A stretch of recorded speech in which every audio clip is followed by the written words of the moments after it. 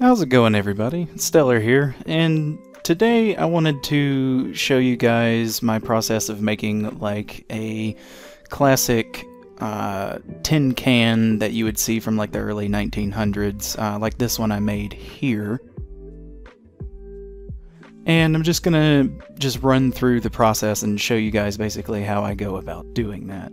And I did want to mention that I am sorry for not uploading for a literal million years. I've just been very busy preparing to do other things with my life. I've been handling a bunch of different things and all of that, so it's not that I've just ditched you guys or anything, and I am planning on releasing a course here soon. It's just I've had a lot going on and working on an RV for travels and everything, so that's been pretty fun. But yeah, I'm gonna be making a old tobacco can today. Not getting too crazy with it. It's not gonna be game ready either. I just want to make an old can, something that I can take screenshots of and just look at, and mostly just use it for practice of texturing and whatnot. So that's what we're gonna be doing today. So I just took the default cube and squished it down and stretched it to get kind of a rectangular shape, and then just beveled over the edges. And now I'm just going to take the tops and the bottoms here, bevel those over like so. Probably something like that. And then I'm going to add a loop cut here, and then I'm going to bevel it just so we can kind of get the lid going around. And we're going to cheat it, so I'm just going to grab the loop on the top and we're going to scale it out just a little bit.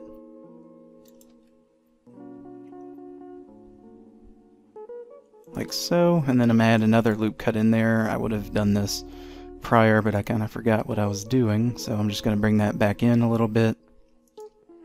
And so we're kind of going for the lip around the container here. It's not going to be hinged or anything, it's just going to be a pry open lid.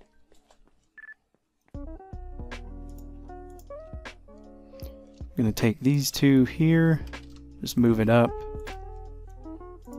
Then I'm going to take this and then bevel it so it's nice and curved. Just going to move this up a little bit.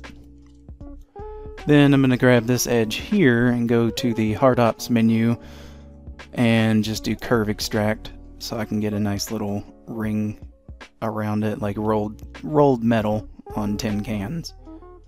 So we're going to go with that, and I'm just going to increase it a little bit, something like this. And in fact, we can go bigger with that, like so.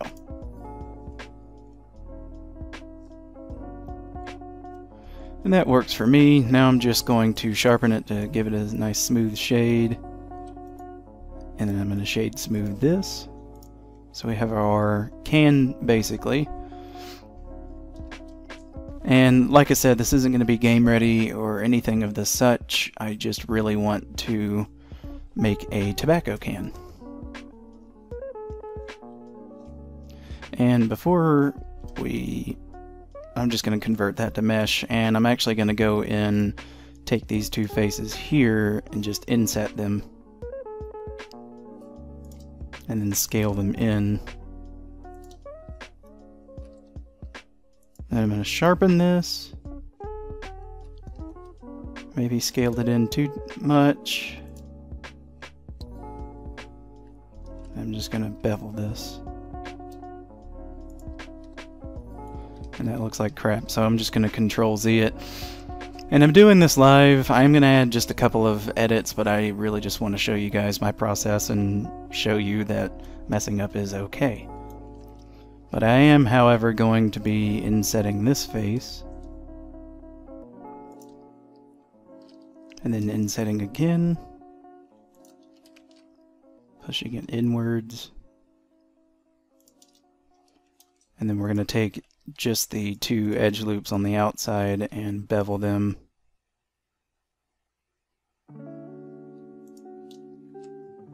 And we have a nice little tin. So now comes the fun part of UV unwrapping it. You don't have to triangulate it. Trust me, I'm a madman. I've practiced. I'm just going to take these loops here.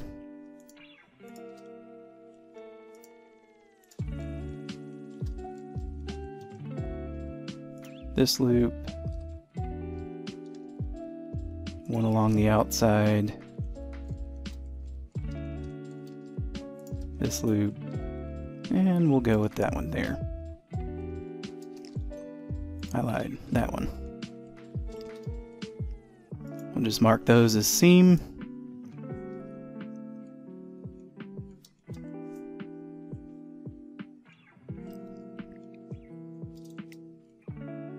I'm going to go ahead and hide this, go back into edit mode, and with hard ops, the reason why I already have this seam here, with hard ops I have enabled apply seam whenever I do sharp, so that's pretty much how that's there. So we're going to do pretty much the same thing with this.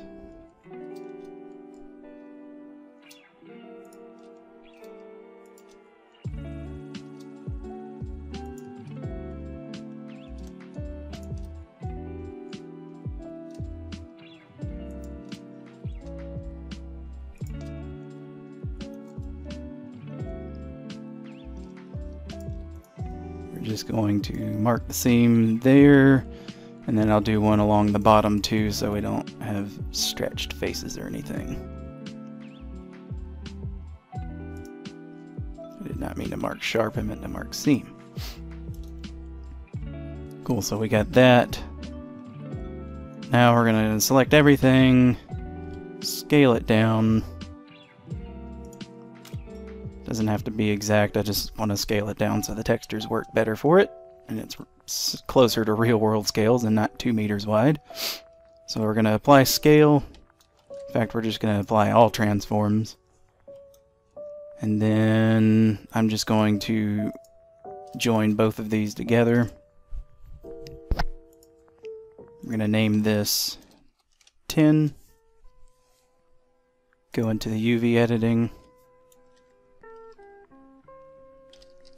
Unwrap it. I'm going to use Packmaster. You don't have to use Packmaster, but I love using Packmaster. Kind of just makes everything look a bit better. I'm going to give it a pixel margin of 8 pixels. And luckily we don't have any crazy UVs. It could be better unwrapped or better optimized, but nothing's crazy, so I'm happy with it. So now all I'm going to do is just File, Export FBX, and then when I export it, I'm just going to select Mesh Objects Only, or Selected Objects Only and Mesh, and then I'm going to give it a name, and we'll go from there.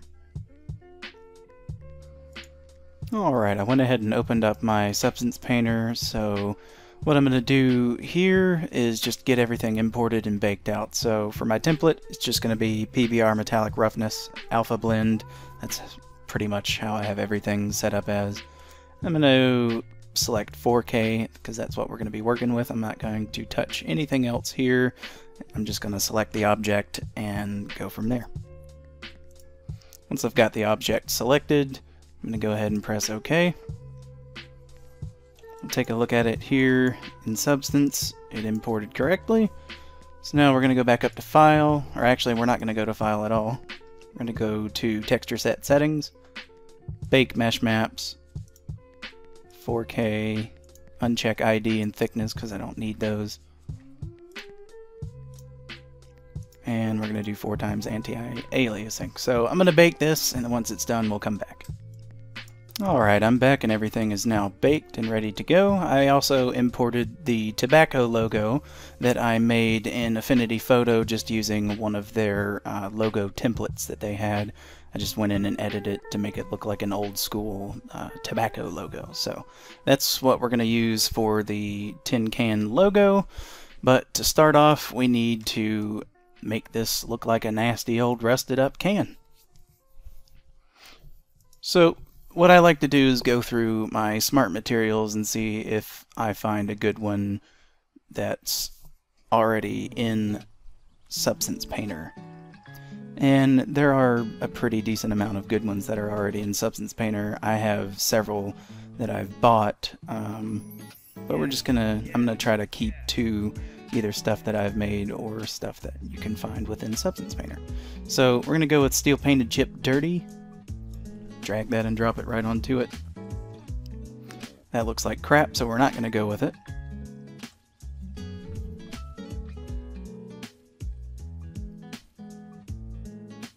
It's all about finding a good base coat to kind of get an idea of what you really want to do as far as looks go. So as you can see, we got our seam lines here.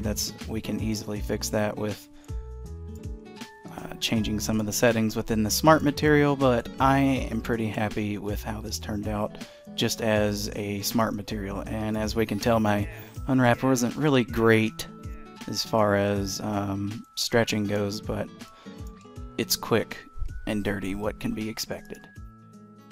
So I'm just going to go through and in fact, we're not going to do this at all. We're just going to make one of our own from scratch, so it'll be easy. I'm sorry, my brain's all over the place. So we got our base coat here. I'm going to turn off the height because it's kind of ugly, and immediately swap it to triplanar.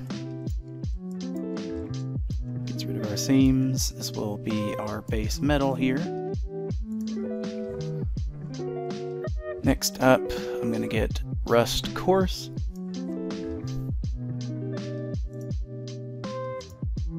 This triplanar. And we're also going to make this a little bit more saturated and a bit darker. So something like that. Next up, I'm going to go to Smart Masks here. Go with Stains and Scratches.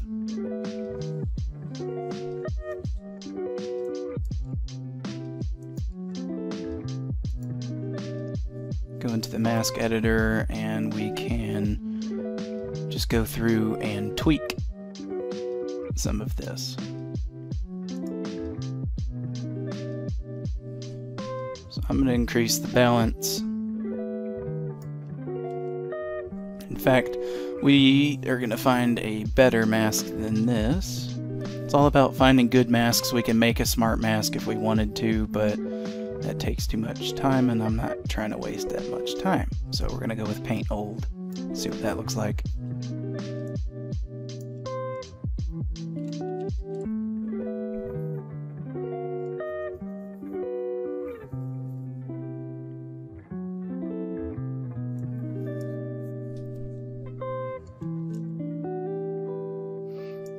Alright, I'm going to copy paste that layer and remove the mask,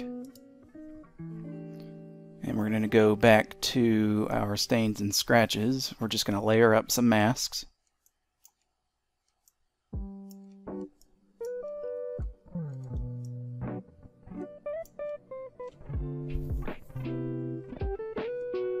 Okay, next up we need a good paint.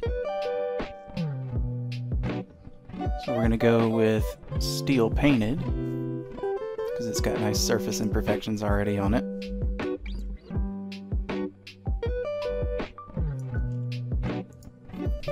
Go ahead and increase the scale a little bit to get some of those splotches to be a bit bigger. We're going to make this red.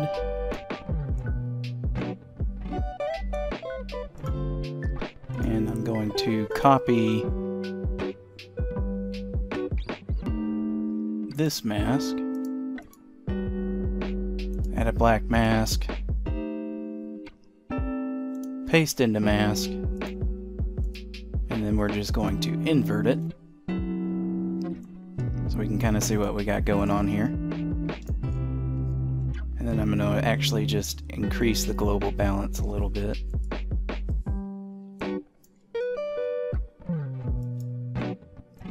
Turn down the curvature.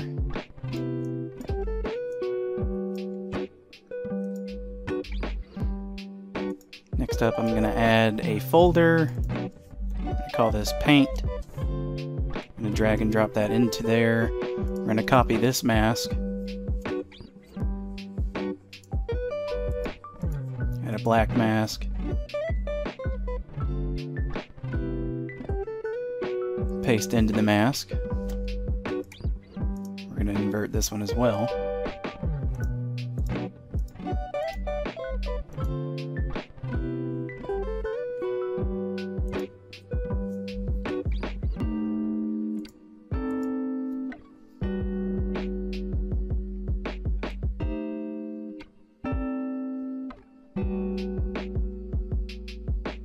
And just kind of play with the values and see what we like and don't like.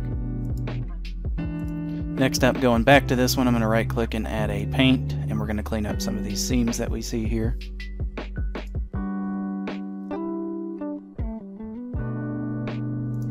Good old-fashioned trusty Dirt 2, or Dirt 1.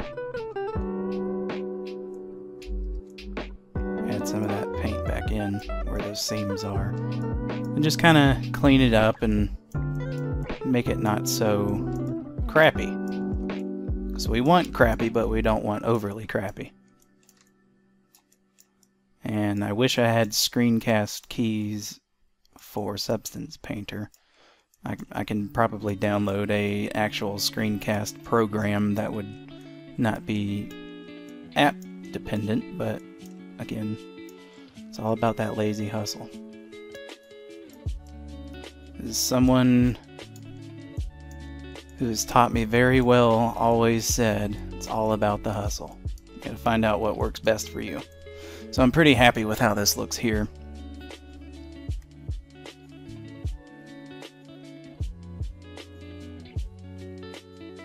Next up, I'm just going to click this layer, add a regular layer here.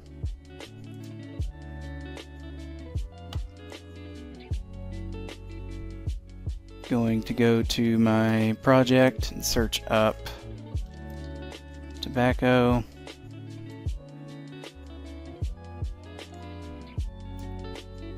I'm just going to select color here. That's going to be our stencil.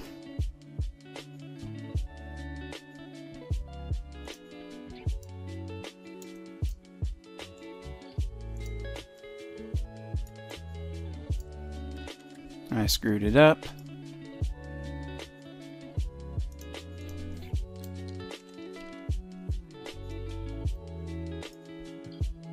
Base color, I believe. Nope, that's not it.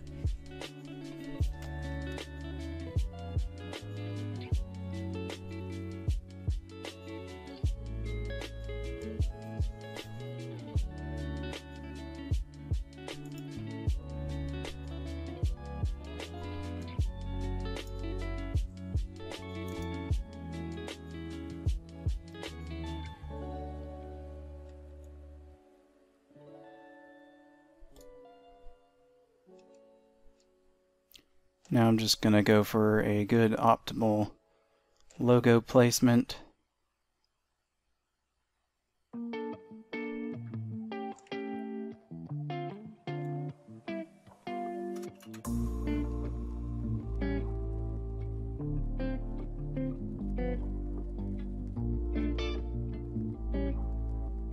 Okay, that'll work. Paint that on here.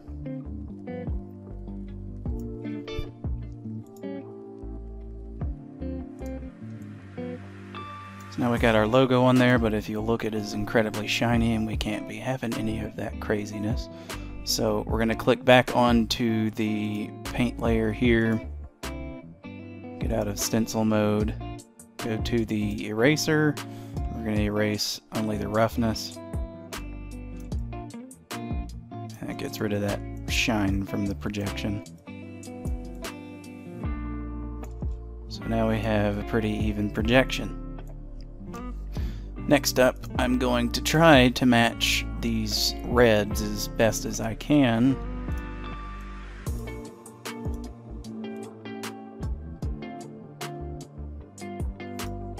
That's not going to work.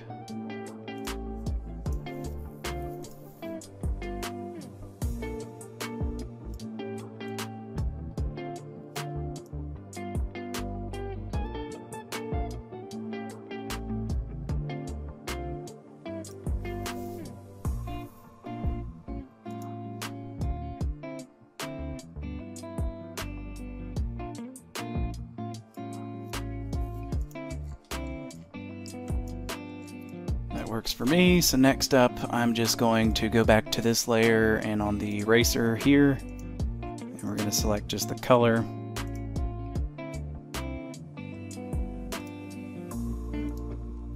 Go to brushes, and we're just going to knock back this texture a bit, kind of make it blend in with what's behind it a bit better.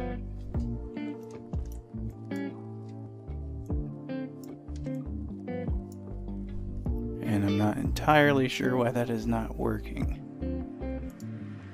It's because I only had there. So I'm just gonna go in, like I said, knock back some of the color and give it some blend.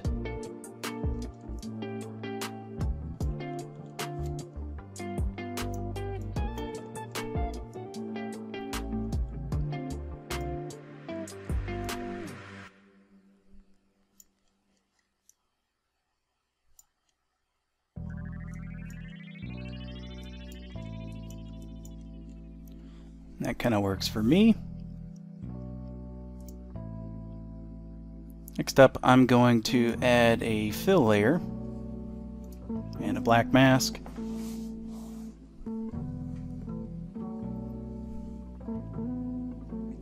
Go to alphas here, and I'm just going to scroll through and find some pretty decent alphas. I'm going to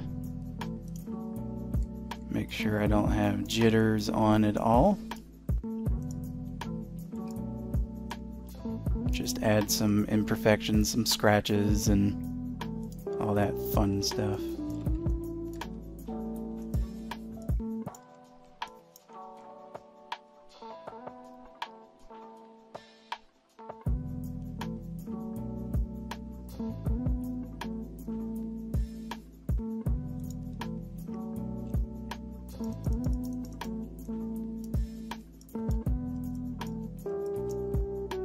And with these scratches, we're going to do some pretty cool height stuff.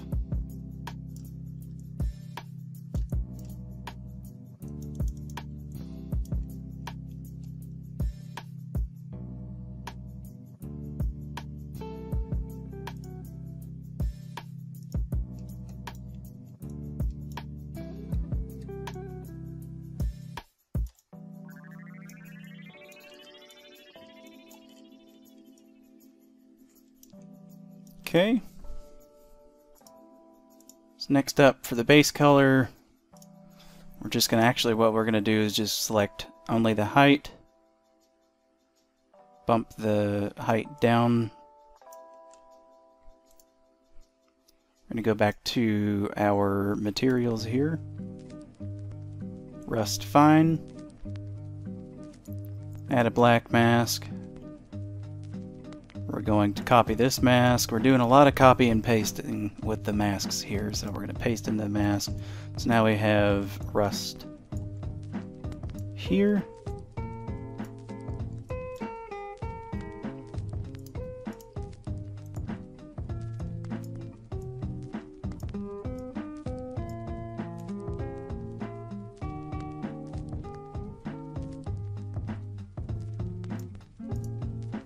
Kind of a darker colored rust.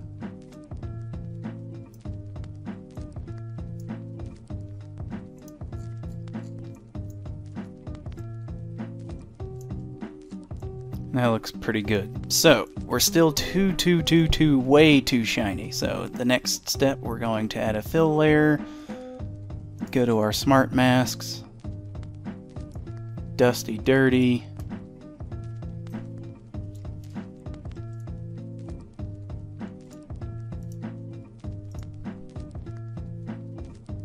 Some of the smart masks have the ability to go into triplanar, but this one does not, so we'll have to go in and fix the seams, which is no big deal. But this will work for our roughness variations.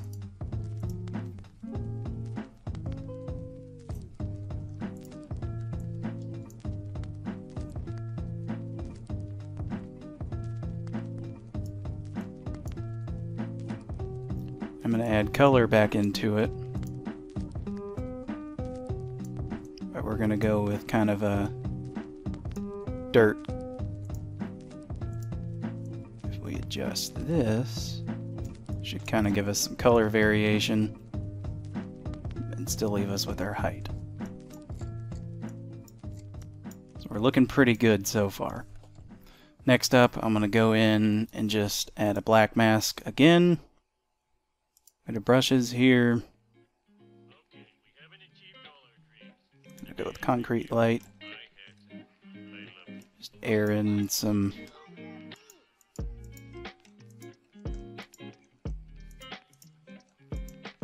white in here, but we're going to change this to this colored yellow. Go to multiply.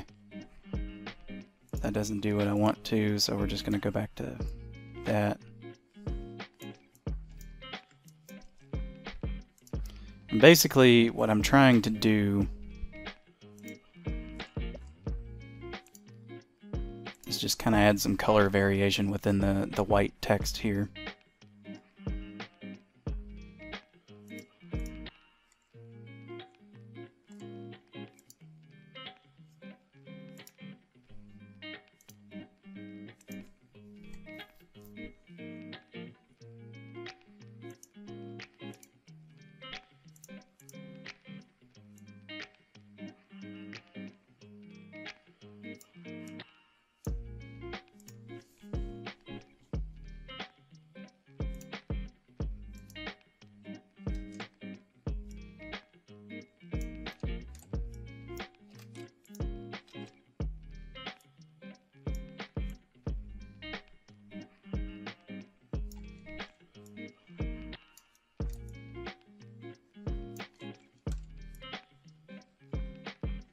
And we're just going through and changing it up, adding some yellow for some sun fade.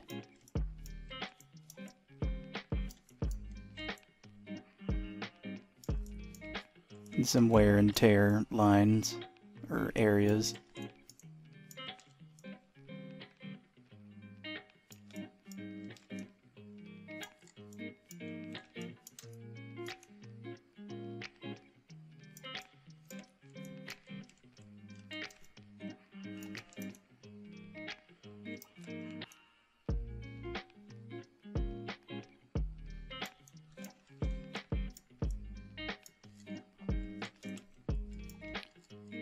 So we're about finished up here. Next up, what we can do is add yet another fill layer.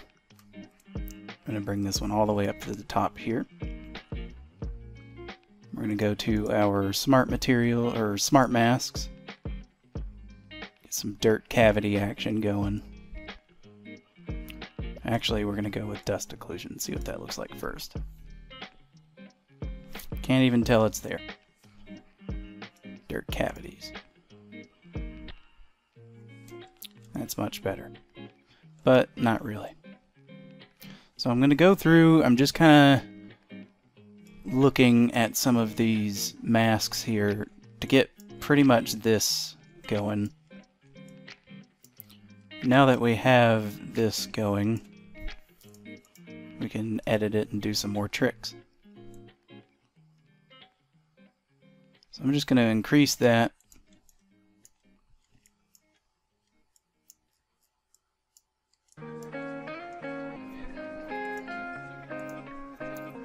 For a base color, I'm just going to search rust. We'll go with rust fine again.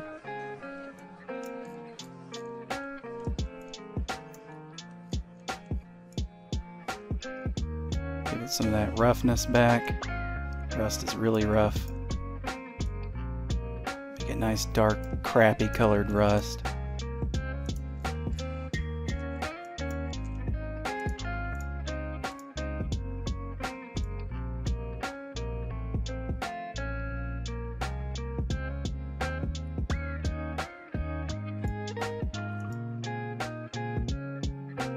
Next up, I'm going to add a folder, put that into the folder.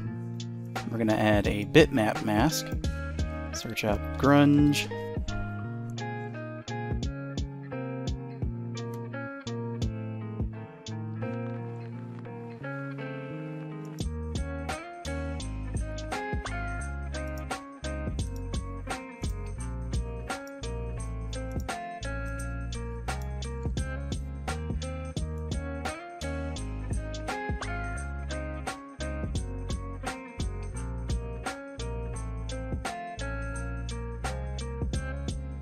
And I'm just scrubbing the values, playing with it.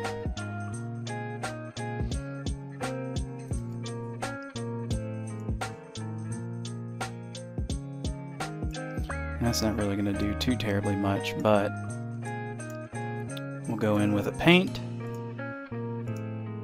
fix things up a little bit more,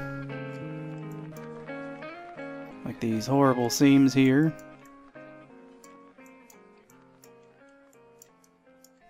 I won't say anything if you don't say anything.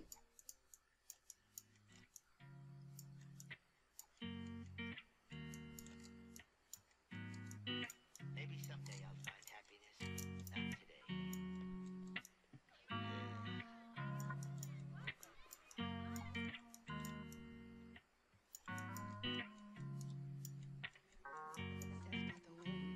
Once we're happy with our result, should be about time to export it.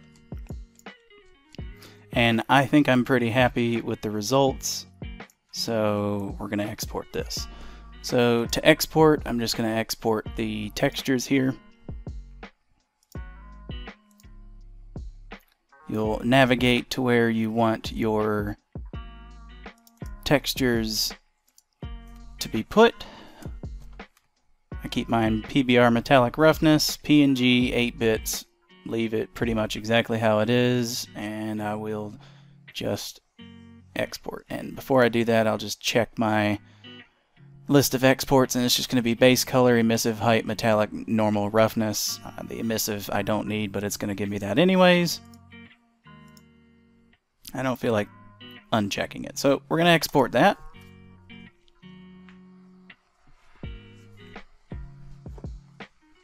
And now it's done.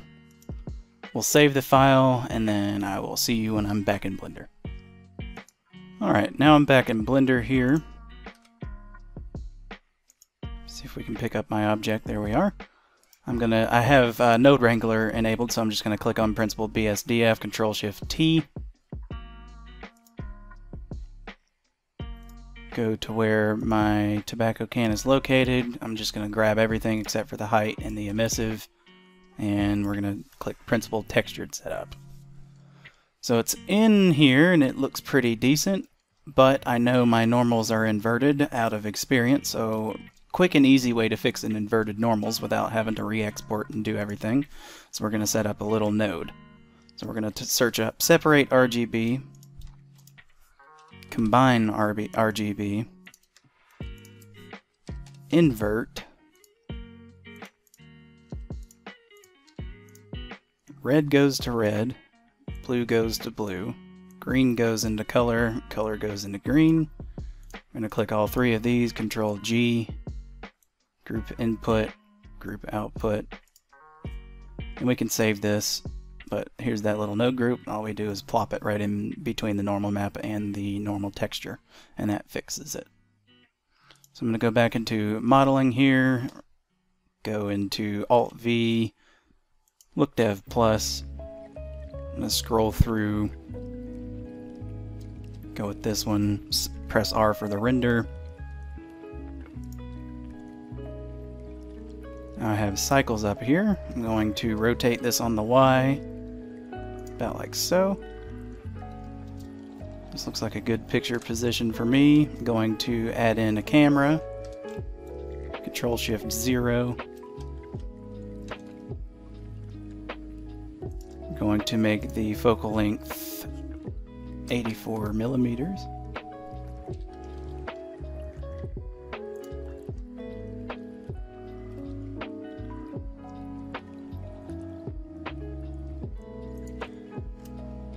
And that's what we're looking like. I'm going to render this out and pull it back up once it's done. forgot to say, before we render it, we're going to go to our thing here. Go to film, transparent background, and that's much better. So yeah, PRB. And there we have it. That's pretty much all she wrote. That's how I go about making one of these quick little tin cans. Sometimes I'll put in a lot more effort, sometimes I'll put in less effort. I wanted to get this video out quick and not have it be 45 minutes long. So you can tell there are a few issues. There's some seam lines here that I didn't fix, but that's no big deal. We can fix that in post with a little bit of Photoshop magic. And that's pretty much what we're left with. So I'm gonna get a couple more renders of this, and once we're done, I'm gonna set this up next to my mints container that I made last night, and I'll pop it up on the screen. But yeah, I hope you guys enjoyed the video. If it was at all helpful, please let me know down in the comments. If you want to see me do anything else, please let me know.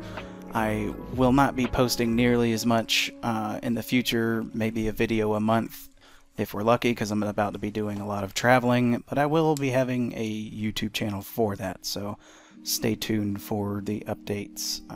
Yeah, hope you guys have a good one.